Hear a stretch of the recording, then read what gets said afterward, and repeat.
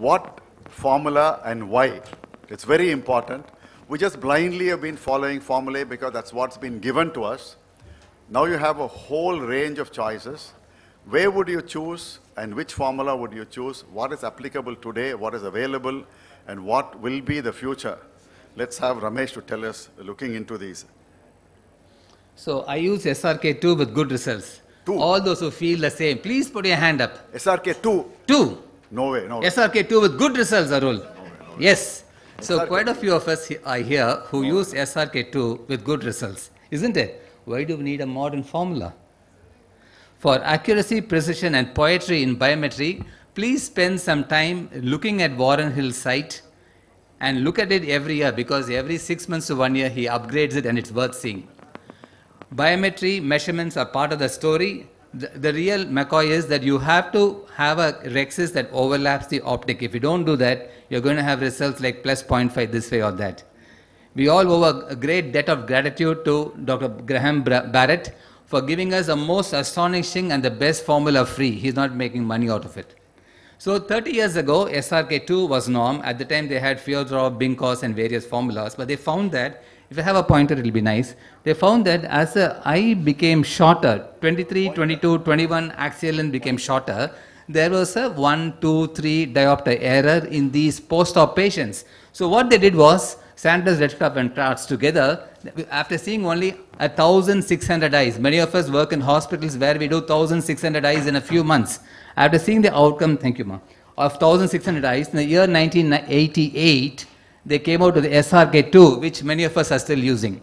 And all they did was, they just wanted to push this mean error down, and they said, okay, 20 millimeters, you add plus 3, 22 millimeters, you add plus 1, 21 millimeter, you add 2. So they just made a small change in the formula to push the error down. That's all they did. This is SRK2, which we are still happy with 30 years later.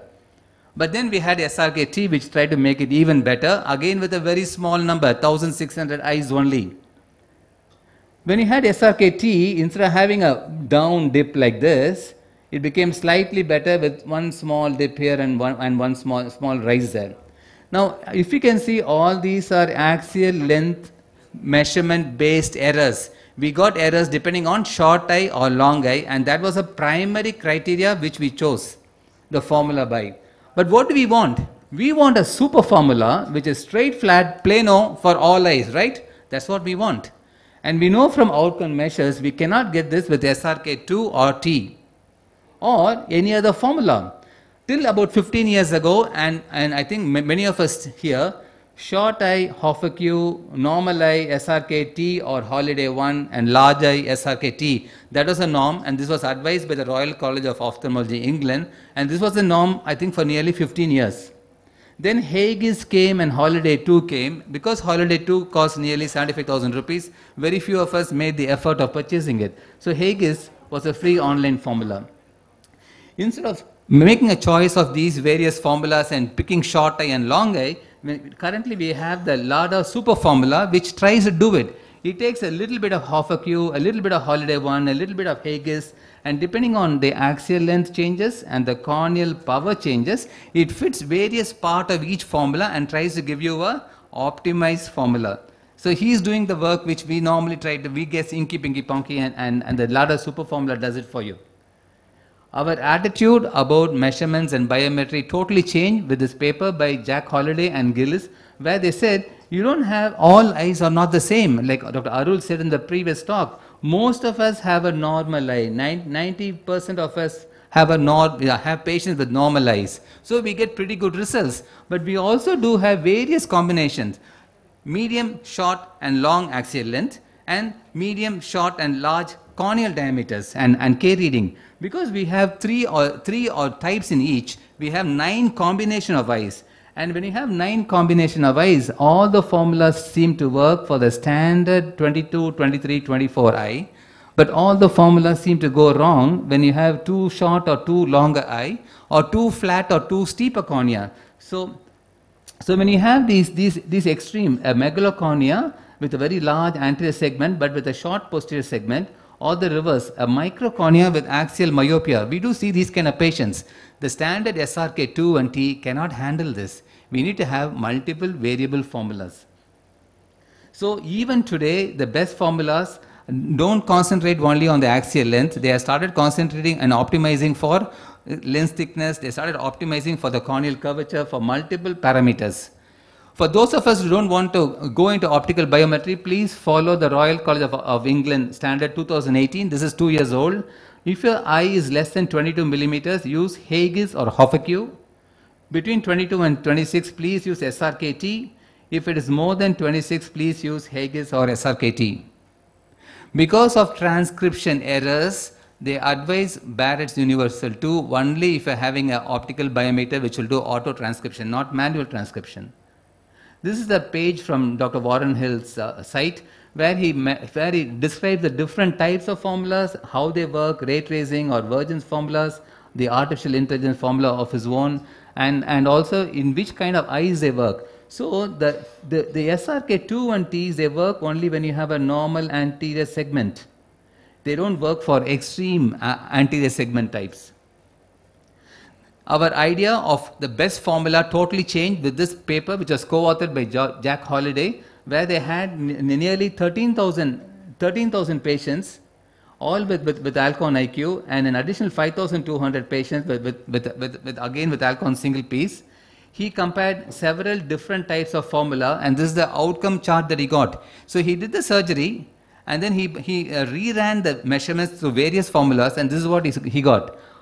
All the formulas will give an error. There is no formula which gives 0 error straight across. And some of the worst formulas are, see this black and this green here. So Hofecu, if you take it all across, and the SRKT, especially for the short eyes, will give extremely wrong readings. Okay. But he also found that lens thickness seems to play a part. If you have a thick lens and a thin lens, different formulas will give different kind of errors. There is no single formula which will give an ideal result for all your patients across different lens thickness. Lens shape matters. If you put a Technis lens or if you put an Alcon 3-piece lens and you use the best optimized formula and use optical biometry, you will have a varying results. So this is the A constant for a Technis lens for an eye which is very short. You had to choose 121 and not 119. Similarly, as the patient becomes myopic, the A constant will become less and less and come to 118.4 or 5. Again, for extreme axial myopia like 32 or 36, the graph goes up. This U-shaped curve, depending on the lens shape, is true for all lenses. Please believe me, the same lens cannot have a fixed A constant across all axial lens. It actually changes. Barrett's tries to work on this. It has 3,000 lines of code, and it tries to adjust for various types of lens shapes, various models, various lens thickness, various corneas. So Barrett today is accepted to be the optimal formula if you want to choose any one formula. And this by nobody else but Warren Hill and Jack Holliday, all of them feel if you want to choose any one formula, please go for the online Barrett's current formula. How many of you believe that the Indians, the Chinese, the Japanese and the Caucasians need different lenses when they are measured with the same instrument and you're going to put the same lens? True. So depending on our race, the A constant will change, not only depending on our cornea and the length. See, this is an Alcon toric, and this is the Caucasian eye, and this is the Japanese eye. This is the Indian eye. If you have a restore implanted in India, and the same Indian goes to California and he has a surgery done, and they use a Caucasian optimized biometric formula in IOL Master 700, he'll have a plus 0.5 error. There's a difference in the Indian eyes, the Japanese eyes, the Asian eyes and the Caucasian eyes. The ratio of the anterior and posterior segment are different. So all these optimized A constants for different races are present online. They are usually fed into your optical biometers by the technician. Please have a look, because he may put in an old version which is 5 years old. They are getting optimized constantly. My friends, A constants will also change depending on what machine you measure with. Today we have separate optimized A constants for Zeiss, for Hack Street, Linstar, for Nidec, for Topcon. So as your measurements become more and more precise, and as you start doing a lot, and as throughout the world different surgeons are able to report their outcomes in different numbers of patients, I don't have to depend on my own outcome of 10 or 20 patients. I can actually learn from several hundreds and several thousand patients who have had results from different parts of the world. And you find that the machine makes a difference. Each machine needs its own optimized A constant, and all this is there, and they're changing. So this to answer the previous gentleman's question, axial length-based formula will give you 80% within 0.5 diopter if you do it very carefully. And most of our patients will be happy with this. If you don't want to buy your BMW and your second or third apartment or a farmhouse, you can buy your optical biometer and your IOL Master 700. Correct, no, Arun? Yeah. With careful optical biometry and current formula, we can get 92% of eyes within 0.5 diopter, and this is for the refractive cataract surgeons. To get the best formula, don't go to your IOL Master 700 or your Lenstar, it is not there. They have the older 2-year-old version. You have to go to the version 2, which is available only in APACRS. So only if you go to the Asia Pacific Association of Cataract and Refractive Surgery site, and you choose the Barrett optimized suits from there, the suite of formulas from there, you'll be able to get the current generation of formula. You won't find it in the ASCRS site, you won't find it in your machines offline. This is available online only. And even here, please go for the, don't waste time doing a Barrett Universal 2. Straight away do a Barrett Toric Calculator version 2.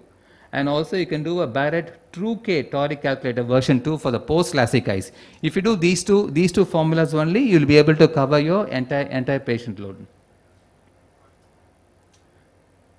So the interface is very simple, the printouts are very, very simple, and they don't preserve the data, and there are a lot of nuances in that. As you start using it, it becomes easier. And it will be a rare day when you get a 1 diopter surprise. Perhaps it's not that they are perfect. You will still get a 1 diopter surprise maybe in 1 in 2,000 patients. It will happen, and it is for us to learn from these patients. Thank you very much. We'll take any questions for Ramesh. Before the questions come up, I have one for you. I have a potential patient.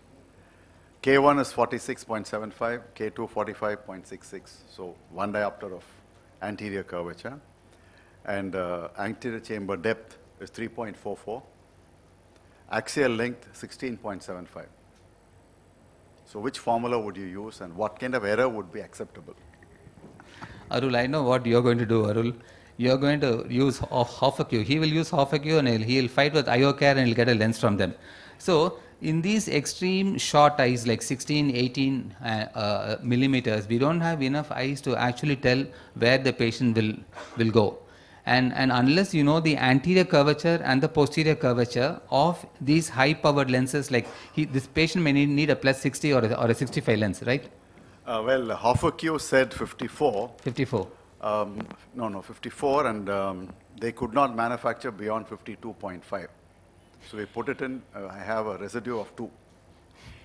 Okay, Arul. So it also depends on the manufacturer. The manufacturer, if in these rare cases, please go back to your manufacturer who does a good lens for you, because he will learn from you and you will learn from him, and he will know what the ELP of those eyes are.